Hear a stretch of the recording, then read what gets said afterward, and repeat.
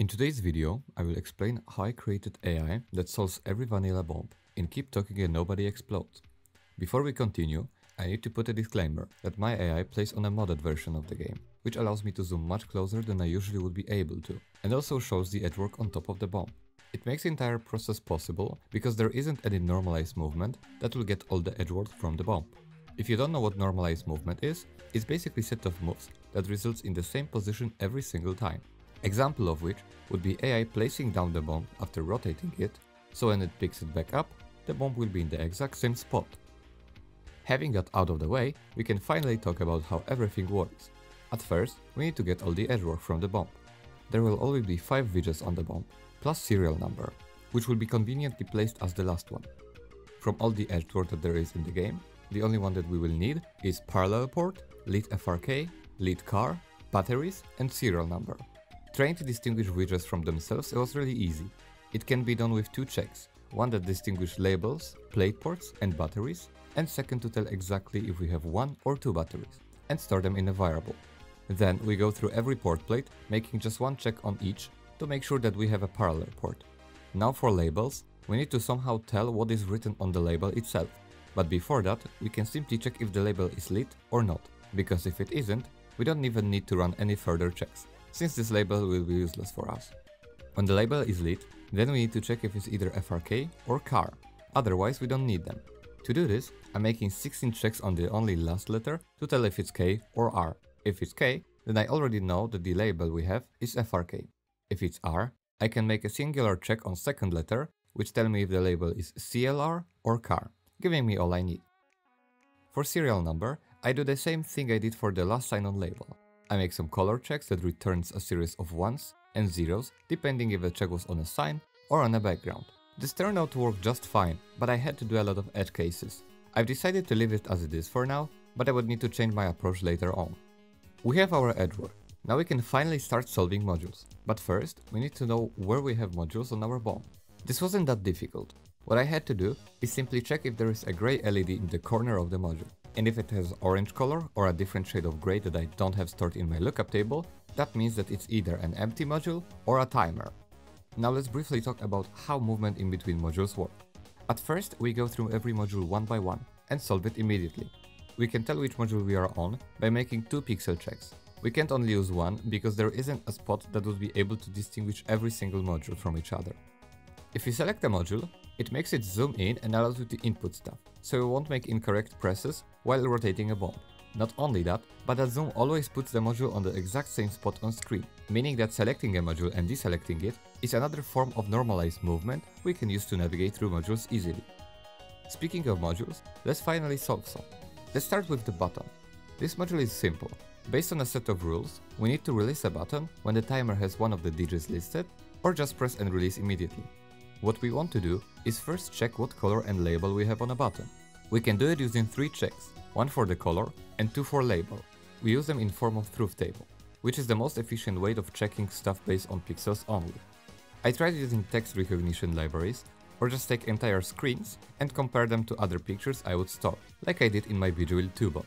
But both of those approaches were not only slower, but much more prone to error. We then want to go through each condition and check if it applies to our button. Usually we will need to hold the button and rely on a stripe that will show up. That one just requires us to check what time we currently have on our bomb, which we can simply do by making checks for the clock. Now it's time for another one. Simon Says. This module on its own is quite slow, taking around 20 seconds to solve. We can't do any optimization here, so what we need to do is simply check for the first color flash as often as possible, and immediately press a button that should be pressed, based on the rules we have. Checking for vowel isn't an issue, and we don't even need to check for strikes since we won't have any.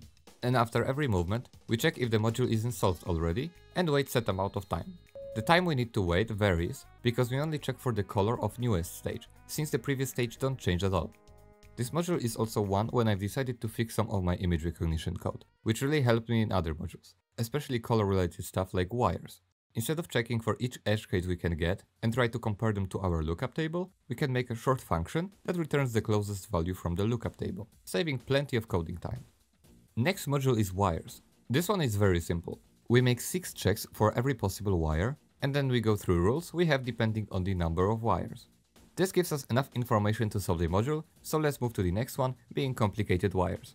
These are very similar to normal wires. We only need to do some more checks. Then we cut every wire we can using this simplified truth table. Last wire related module is wire sequence. This one was really tricky for me and finding a good approach for it wasn't an easy task, but here is how it works. We first need to check for wires in spot 1, 2 and 3. There can't be two wires coming out of the same spot, so we can just use it as a flag if there is or isn't a wire there. Then we make several pixel checks for each wire housing, and if at least one pixel check will be different from wire housing, we know that we have a wire and we have its color.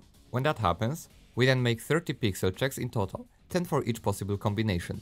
We then compare each check to the pixel we have from the start of wire, and if at least 7 pixels are in range, we know that we have a connection. We repeat that process for each number, cut the wires we need to cut, along with storing all the colors, and go to the next stage, repeating the process until the module is solved. The reason why we need this many pixel checks is that some wires can cross others and end up in the same spot. That's why sometimes we can't exactly have 10 out of 10 checks. This approach is the safest one, because even if our wire is on the very bottom, we still will be able to find exactly where it is going. Now it's time for memory. This module was also very simple. We make another truth table to check for each number from 1 to 4, so in total we only need 10 pixel checks for each stage. After each stage we simply store the label, position and level on which this label was pressed on, and when we need it, we can check exactly what, where and when was pressed. It's now time for maze, which was one of your favorite modules to work on. In theory, it's really simple. You have two circles on a maze, a white square being you, and a red triangle being a goal. And based on the position of those two green circles, you need to follow a maze that matches it. Now the question is, how do we find a path? Here's the first idea that I've tried. When we have our starting position on a maze, there is a limited amount of ways we can move. Here in this example, we can only move in any of the three directions. While moving, we mark every place we explored, so on the next move we won't go back. Usually there will be only one way to go, but sometimes there can be more. The plan was to create a checkpoint on those spots. Their role is to act as a backup, in case we move into a dead end. In that case, we go back to our checkpoint, block out the wrong path and go to the other one. The issue with that idea is that it's very inefficient and also kinda complicated. So I came up with a different idea, which is called flat field search. This idea is much more simpler, to the point when I was surprised that it actually turned out to be the final approach on this module. Here is how it works. Instead of randomly choosing where we should go, we move each direction once, by checking every surrounding place. If there happens to be a wall in front of us, we simply cancel the move. We loop the process as many times as needed, until one of the coordinates will match the ending coordinates. Then, we reverse the search from finish to start, going by decreasing numbers. Store those numbers in array, and remove every single position that is not in an array. After we have our array of position, we reverse it, and go from first position to last, while checking the difference between each position compared to the previous one. If the difference is one lower on X position, we need to move to the left, and if it's one lower on Y position, we need to move up, and so on. After we go through every position, we know where to move, based on which we can just make correct button presses, solving the module.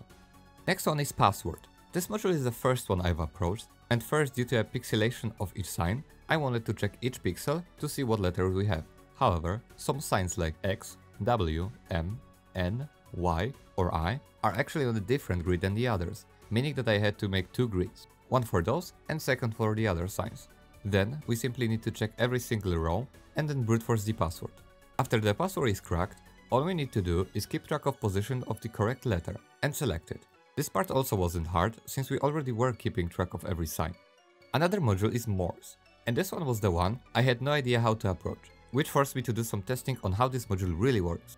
In total, we have 5 different signs: dot, dash, break between signs, break between letters, and break between transmit. And here are the approximate timings. With all that data, what we can do is run image recognition every frame and check for changes in the color state of LED, while keeping track the amount of frames the change took. Of course, we approach the module from the random point of transmission, so to avoid any errors, we need to omit first change. Now the question is, how do we create signs from our dots and dashes? The simple answer is that we don't. We keep track of each dot and dash, which then we compare to a lookup table that has all the words in Morse code. Notice that there is N in every string. This one keeps track of the long break that happens in between transitions. Any other break for us doesn't matter, since we aren't converting Morse code anyway. After we encounter N, we can then store every sign that we have, allowing us to have a Morse module solved in at worst only 2 transmissions. This solution, however, was very slow and made us waste a lot of time, so I wanted to improve it, but there was one thing I had to go around. If we start from a random point of transmission, we can't tell when it starts, which is the key details that difference what we have from our lookup table.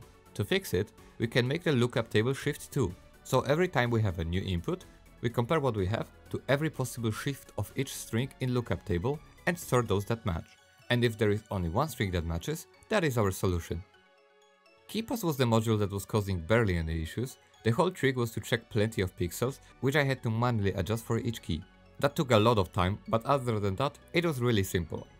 Time for the most tedious and least fun module, Who's on First. This module took insane amount of time. The approach is similar as in KeyPass, but there were more buttons, more precision, and a display that also had 28 different variations. Having to not only code 56 groups of pixel checks, but also adjust them so I could have them in a loop that will go through the same position on different buttons, was really boring, but after a lot of time, everything worked just fine. If you are curious how the final product looked like, and you haven't watched it, go check out my video that will be in the description. Thank you so much for watching, and if you enjoyed the video, leave a like and subscribe if you want to see more content.